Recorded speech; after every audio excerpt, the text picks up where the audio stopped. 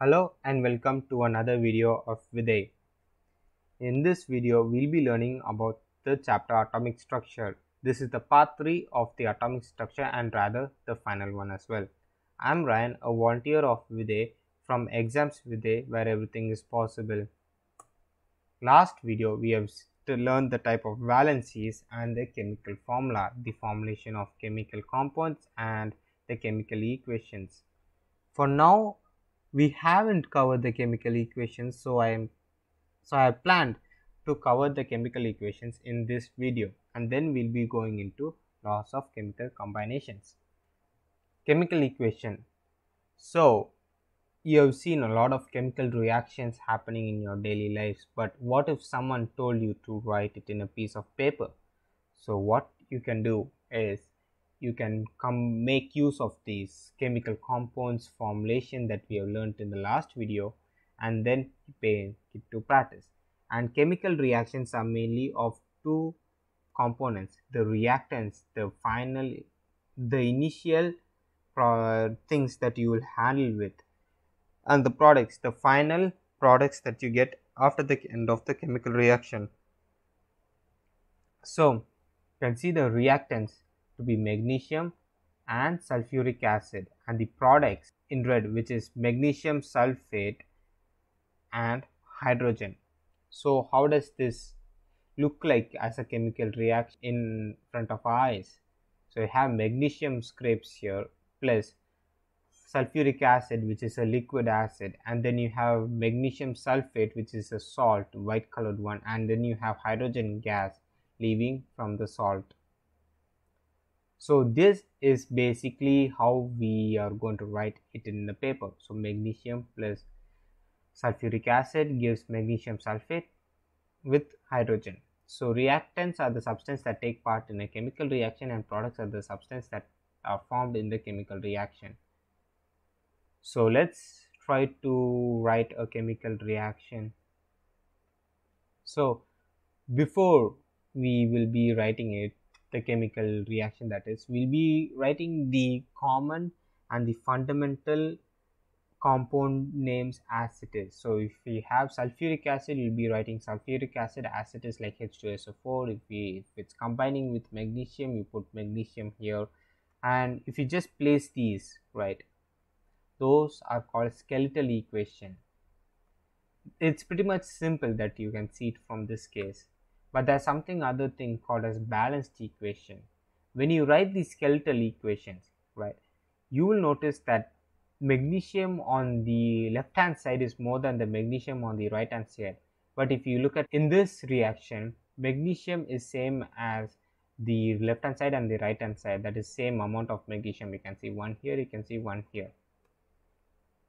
So let's take an example between a reaction of lead and oxygen.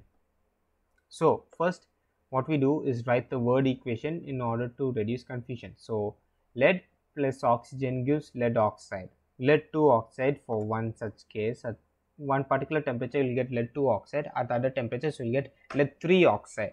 But for now let's take a case of lead 2 oxide. So lead plus oxygen gives lead oxide. Simple enough, right? So the next step is we are going to write a chemical equation in a skeletal form. So you just write as it is, like I told you, right? You write lead as Pb, that's the symbol of it, and oxygen as O2, and lead oxide will be PbO. Notice here that the amount of oxygen here is higher than here, like it has 2 here and it has 1 here. So our goal is to make the equation balanced. So step 3 is write the number of times the element has occurred in both the sides. So you have one lead here and another lead here, which means 2, and then you have 2 oxygen here and 1 oxygen here, which means 3. So write this tabular column and compare which element is lower or higher, and the number which has occurred less number of times is told to be balanced first, right? Since lead has a low number in recurrence, first we multiply with a certain integer or fractions if you want, but the integers are mostly considered to balance the equation on both the sides. So what you do is you have one lead here and you have another lead here.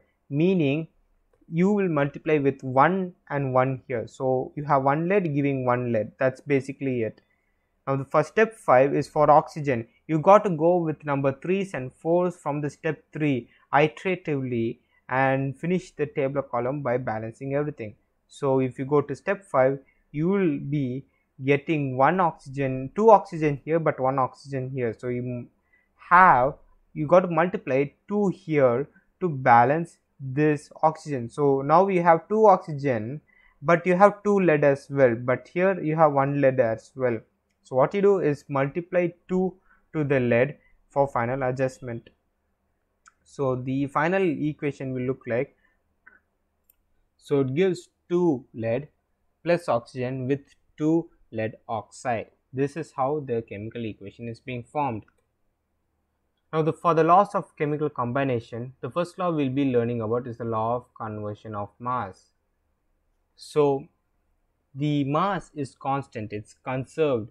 So whenever a reaction takes place, the mass of the reactants, it will be equal to the mass of the product. So you have this scientist who has stated this law and is also well regarded. His name is Lavoisier, and you will be learning about him in the later stages. You have this bonfire burning, and then you have, let's say, 1 kilogram of bonfire and total weight is burning. You will get 1 kilogram of ash in no change in mass. This is basically called as conservation of mass. So you have this another reaction of 28 grams of nitrogen combining with 6 grams of hydrogen to give 34 grams of ammonia. And if you add this 28 plus 6, you would get 34, and this in all accounts follows conservation of mass. Law of constant proportions. So what does this mean is that for one particular compound, let's take ammonia, there will be always one part of nitrogen forming with 3 parts of hydrogen to form 1 part of ammonia. This is basically law of constant proportion. So if we have 4 hydrogens here instead of 3, it won't form ammonia, it will form ammonium ion, which is different case, right? For now, you see this sulfur has 4 oxygens and this sulfur has 3 oxygens.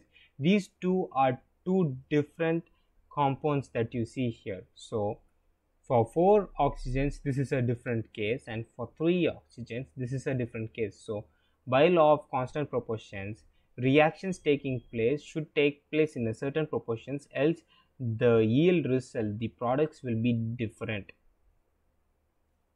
Before I end this video, I thought of clearing some misconceptions that you guys might have. So this is the periodic table, and this is how you read the periodic table. So if you want to find oxygen or hydrogen, you look into this periodic table, find the hydrogen there, you can see the element name here, and then you can see the atomic weight here below it, and then you have the element corresponding to it, and then the atomic number of the hydrogen atom. Same here, for oxygen you have 8, which is the atomic number of oxygen, and then you have the chemical symbol for oxygen, and then you have the atomic mass of oxygen. Notice that these are in points, and these are the closest value that we can measure its mass.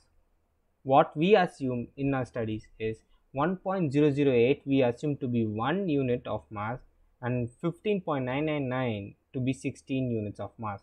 So oxygen is nearly 16 times heavier than hydrogen. And for constant proportions, you have 1:8 ratio of hydrogen atom to oxygen atom by mass. So this is also another example of constant proportions that you see.